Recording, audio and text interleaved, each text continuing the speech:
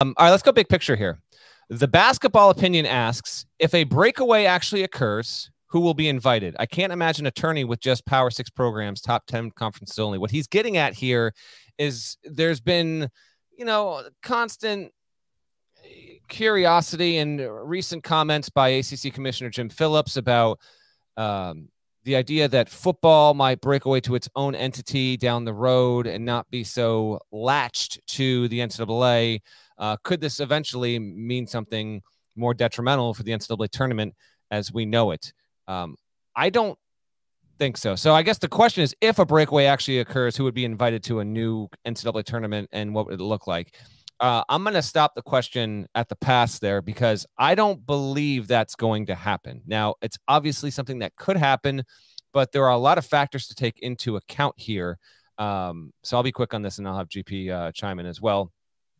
You also have to consider that television, when it comes to the men's NCAA tournament specifically, and obviously men's and women's basketball have to abide by, similar things, not identical, but similar things, because one, they just had a gender equity review, a major one. And also you have Title IX. But there can be obviously slight differences between the two tournaments.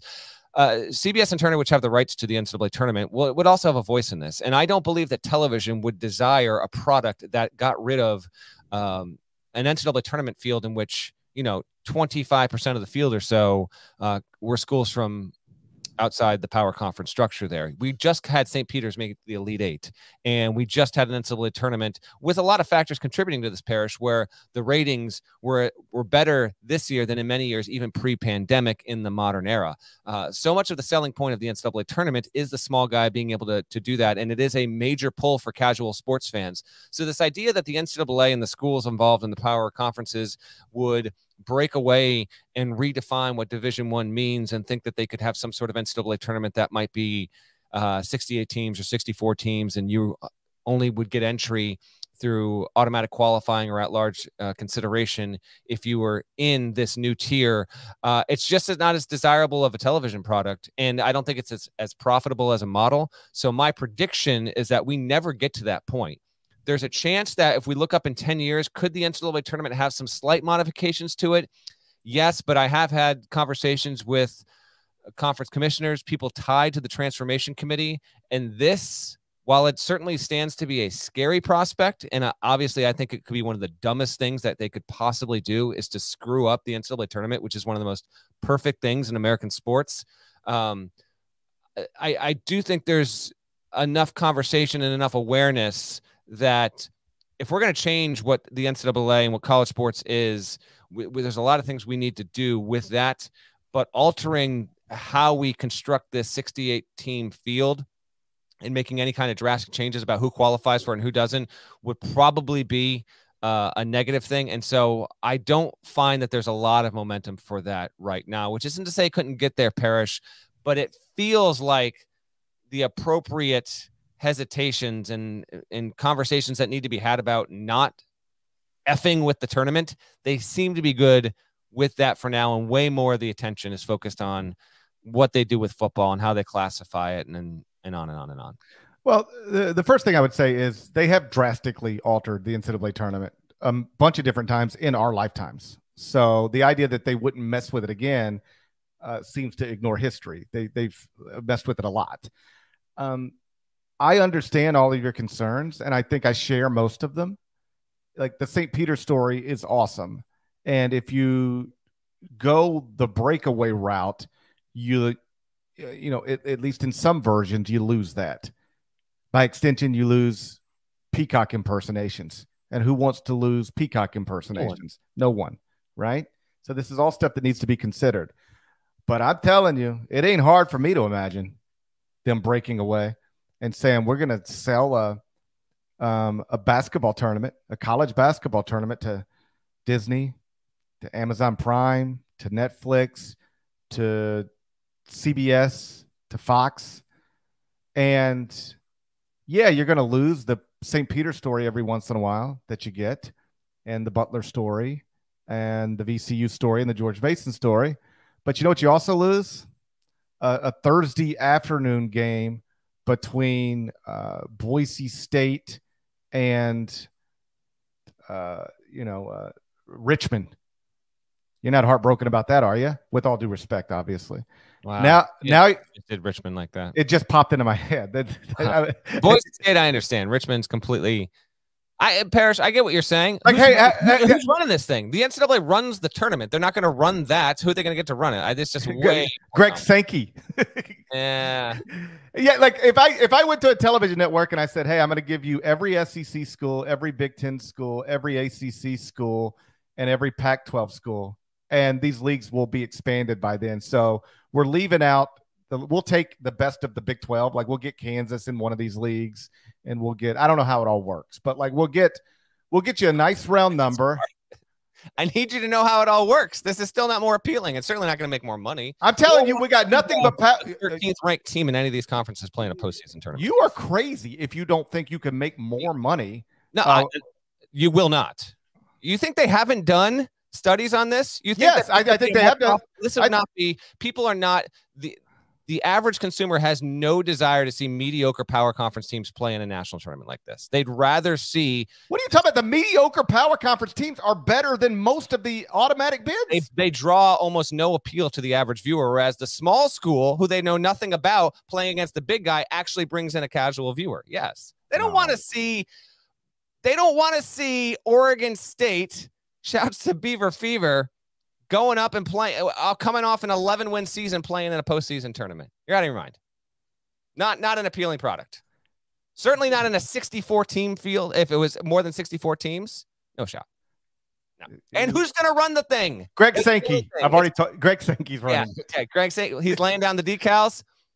Prepping the press documents on the table. He's got it all taken care of. Yes, he's doing all of that. You hire somebody to do it. What are you talking about? But who are you going to hire that's going to do it better than the people that already do it? Hire the people who already do it. Okay. Hire Gavin to come in and do it. Gavin might be running the whole thing by then. I don't think this is. You ever? Hey, take a big pie, divide it by 4 instead of 32. See what you get. It ain't going to be more profitable. I'm just telling you. It's not. It's not. If it was, they would have been done by now. And the TV networks are not going to want. They're not going to do that. They're not going to see that as a better product and something that can be spread to more people around the country and be sold to more people than what we have here. The TV it's ingrained in the American sports culture. You can try it. It would make money. It would not be nearly as popular or successful or viewed throughout the entirety of the tournament as what we have now. Hey, you ready for this? These television networks you keep referencing, they have the option every weekend to put on the little guys on TV if they want to. You know what they do? That's not the, and they do it when it matters. They put mediocre power conference schools on TV. You want to know why? Because a mediocre Big Ten team playing a mediocre Big Ten team is going to do a way bigger number on CBS than a great mid-major and against a good mid-major. But if you put the mediocre Big Ten team against a mediocre Big Ten team versus a mid-major team check me the rating of San Francisco versus Murray State versus whatever Big Ten game was on in the middle of January. What game do you think got a better rating? The Big Ten game. Are you crazy? Higher than the NCAA tournament? No, I'm not crazy. Oh, check it out. Well, we're not comparing regular season games to NCAA tournament games. How about this? Exactly. I'm not talking about regular season. I'm talking about selling a postseason tournament. Well, now you're comparing apples and oranges. I'm telling you this. You put mediocre Big Ten teams on TV on a Saturday, and at the exact same time, put good mid-major teams on TV, and the mediocre Big Ten teams are getting a bigger number. I'm not arguing that point. The postseason, the tournament itself is a different animal altogether. Well, you can't compare postseason games to regular season games. You're the one who just brought up Big Ten games in the middle of whatever. I'm not talking about that. Here's the point I'm taking. If you put Murray State and San Francisco on TV as an NCAA tournament game, yes, and you put a mediocre Big Ten team against a mediocre SEC team on the exact same channel at the exact same time in the NCAA tournament, the mediocre power conference teams will get the bigger number. That is probably true. And what are you arguing about? All I'm saying is that your insistence that nobody will watch mediocre power conference teams in the NCAA tournament. Nobody. I didn't say nobody, More but I people am will watch saying this that than Murray clearly. State, San Francisco. If you eliminated the NCAA tournament as it stands with 68 teams with 32 conferences represented and created a tournament where 6 to 10 conferences were represented, it is not going to be nearly as popular or as desirable of a postseason product.